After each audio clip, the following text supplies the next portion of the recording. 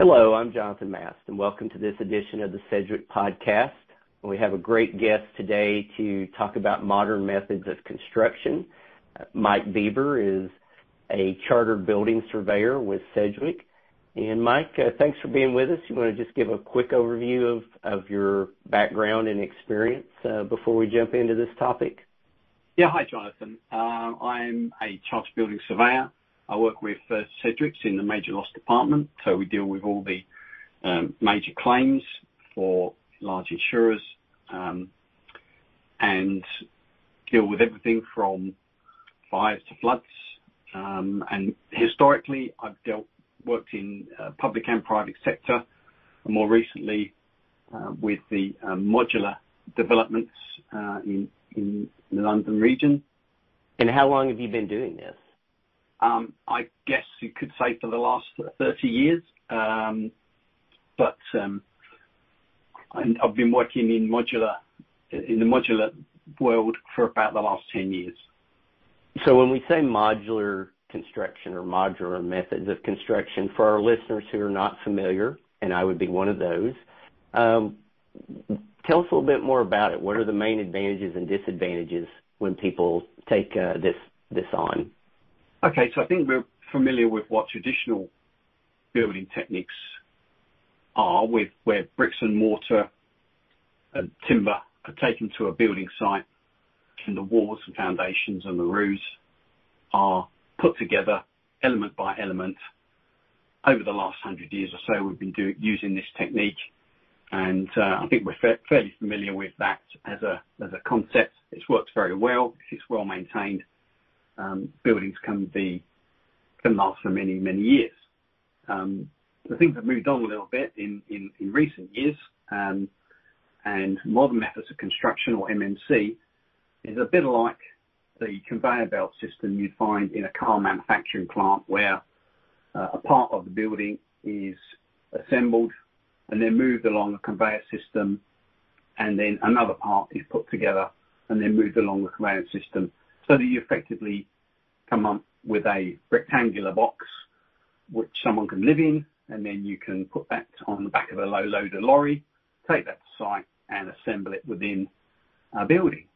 So that's kind of a more modern way of assembling somewhere to live or work, depending on what the use of the building is. And to give you an idea, these sorts of modules can be formed in a variety of materials, but actually a common material now is a steel frame with a reinforced concrete base and ceiling, and all of the elements within that box, say kitchens, bathrooms, bedrooms, floor finishes, lighting, and are all assembled within the factory. So there's very little work that needs to be done on site. So it's got a lot of control of it inside the factory. So just to run through some of the advantages of MMC, we've just touched on them for a little bit, that the high quality control that you have during the manufacturing process, and the low amount of waste that you have during the production of the modules. One also advantage of MMC is generally unaffected by the weather.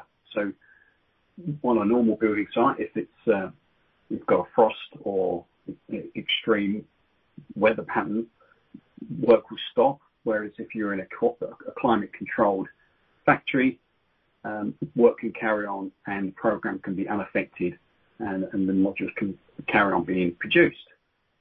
Another advantage of MMC is the increased energy efficiency and ease of design change during the life of the module. So if there's a change in legislation, say for example the insulation needs to be denser or a different material needs to be used, that can be adapted quite quickly in a factory, whereas on site that's a harder thing to change. So overall, the advantages for MMC over traditional is the speed and efficiency that the buildings can be produced, which equals a saving in time and costs and minimises any delay in the program. There's also a great benefit in reducing the carbon footprint of every building, which is a drive that we are all in this industry trying to reduce, with producing modules in one factory and reducing the number of people travelling to one site backwards and forwards, with delivering of materials and also building that particular building. So there's a lot of clear advantages there. There are some disadvantages to MMC, and supply chain issues is probably one of the bigger issues, where there are supply chain issues, so materials that get held up at ports or that run low and they are critical on the production line, that can have an effect on production of the modules and can affect the program ultimately. Another disadvantage for MMC is the consumer perception of MMC. Historically, we've over the 50s and 60s, we saw prefabricated buildings in the UK were quite drafty, leaky, and I think we're familiar with the historical problems with prefabricated buildings. So that's more of a consumer perception that we need to overcome, because the modern modules are much better and produced at a much higher standard than those in the past. And I suppose the only other real disadvantage of MMC is the high upfront investment for investors to set up the factory and the installation of the production line. There's quite a high level of risk and high investment setting that up before modules can be produced, and any income can be generated from the delivery of those modules. To me, that's pretty fascinating. And we were talking a little bit earlier offline. Maybe a visual or analogy is you were saying this is almost similar to Legos when this all comes together, referencing the childhood toy. Yeah, I guess you could look at it as Lego blocks. I think we're all familiar with Lego blocks, the way they go together. And modular construction is not too dissimilar to that. It's simplified form, but if you take a rectangular Lego block and you place one on top of the other, that's very similar to how we would form a modular building, even high-rise. Some of the highest that are being produced at the moment go up to about 30 stories. So that's quite an achievement. It's got a central core, which is everything's tied to, so they're not waving around in the wind. But that's the general principle of how the modules are fabricated and then installed on site. That's really cool. Well, what is the status of modern construction in the UK specifically? Where does that stand as far as production and numbers and other parts of the world even? Yeah, well, essentially there's a shortage of demand on all of our buildings in the UK, from everything from hospitals, factories, to residential buildings. So to give you an example, the annual target for 2025 is around 300,000 homes. And last year, 2022, we only got up to 192,000 homes. So we're pretty way short of where we should be. Of those 192,000, about 15,000 were modular homes.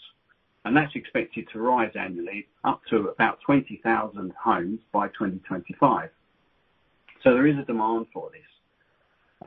If you compare that to Europe, they prefabricate about 428,000 homes in 2022. So as you can see, it's a much bigger industry in Europe. And also, if you compare it to places like Japan, they produce around 132,000 prefabrications a year. which represents about 15% of their new housing stock. So globally, the construction of new modular homes is expected to increase by about 8% over the next 5 years. So it's an industry that is getting bigger, it's becoming more popular, it's being adopted. And a lot of the past preconceptions and ideas about what MMC is all about are being lost, and it's being adopted globally. And it actually forms part of the UK government's target and plan to decarbonise the industry by 2050, and we're all being encouraged to drive electric cars and to improve the air quality and this is just part of the overall plan to decarbonise not only the building industry but the way we transport people around the country as well. Well, we've got the what it is, how it works. So now, getting to the heart of things with what you do, what risks should insurers and brokers be aware of when assessing developments built using MMC? Well, it's a good question because MMC, whilst there are lots of advantages and it sounds fantastic, as with every new form of construction, there are, of course, risks, and brokers and insurers are used to assessing risk when they're looking at developments. If we take a high-rise block of residential flats, for example, and if you put that in a residential built-up area, it may not be that built up when you first construct the tower, for example. And after a while, more buildings pop up around it, and that may create a situation where if there is a claim, if there is a repair that needs to be done as part of an insurance claim, it may be difficult to gain access to that building and repair that element of the building. So give you an example. If you had a 20-storey residential block and there was a fire on the 17th story and the compartmentation within that particular unit has done its job, everyone was safe, but there is a requirement to completely repair and replace large sections of that, not only the cladding but also internally. Due to its design, there is an inherent risk there on the costs involved in dealing with that particular building. This is something that brokers and insurers need to review as part of their assessment of the development. There are other aspects of risk that they need to consider. Material-specific risks are also something that they should consider when looking at development. So, for example, a lot of developers will go to one particular kitchen manufacturer and say that we need 150 kitchens for this particular block that we're developing. And it may be a certain size and a certain dimension, and they may not be compatible with others. So as the life of the building goes on and certain claims come up for escape of water or fires or whatever, replacing those kitchens during that part of the claim, it may cause difficulty in replacing that item and matching up elements of that kitchen. So that's another, specific risk which is common with modular construction. Modular construction also had some inherent design risks built into it. Where we described the Lego blocks on top of each other earlier, those Lego blocks cause or create very small voids which are inaccessible, and in the event that there is fire water or escape of water, there are pockets where that can sit and they are inaccessible. So, deconstruction of those areas and those voids can be quite costly and can be quite difficult and require specialist skills and specialist professionals to deal with those elements of a claim. So Cedric, we're adapting to ensure that we're up to speed on these sorts of developments and advising brokers, insurers on specific risks with MMC and developments. So you can see that there are inherent risks within this particular construction. Well, when we think about the broader use, can modular construction be used in buildings for other industries? What's the future look like as far as that goes? Yeah, I really think that the future of MMCs is the way the building industry needs to be looking at not just residential, but lots of other areas. So healthcare, education, office buildings, even temporary buildings, that they all need to meet the changing building regulations that we are committed to over the next 20, 30 years to meet the 2050 targets. But I think MMC is in a good position to do that in all of the industries because it's so adaptable and it's so flexible. It uses BIM technology, so it's all on a CAD system and can be very carefully adapted for each design, for each industry, and to develop those parts of the building to suit the industry requirements. Well, as we reach the end of our discussion and close out, we're talking a little bit about the future of MMC. Probably the biggest question, or one of the biggest questions, is how should insurers be assessing proposals as they come in, and what do they need to know? Yeah, it's a great question because MMC has an enormous potential and it is a growing sector. So we're going to be seeing a lot more of these buildings, and there are inevitably going to be insurance claims dealing with these sorts of buildings. So what brokers and insurers need to understand is the inherent design risks within these developments, and the strengths and weaknesses with the types of construction. We've talked about some of the advantages and disadvantages of building the modular buildings, but once they are in position and people are living in them and working in them, inevitably there are going to be times when there's going to be claims, there's going to be damage to those modules or damage to those aspects of the building that need to be repaired. So I think it's important that brokers and insurers understand the risks and evaluate what the potential costs are and how those may affect premiums on particular developments.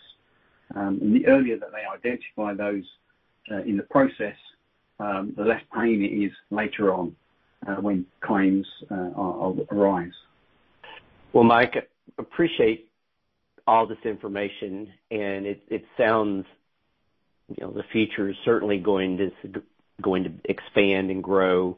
So there's going to be more and more knowledge, I'm sure that you'll bring, and we hope you'll come back again and be on the podcast as this segment grows and evolves. And if our listeners want to learn more, they can always visit Cedric.com and check out resources there. And, of course, Mike Beber, our expert, and different ways to reach you. So, Mike, thanks for being with us today. I appreciate it. That's fine. Thank you for having me. Well, until next time, listeners, have a great day.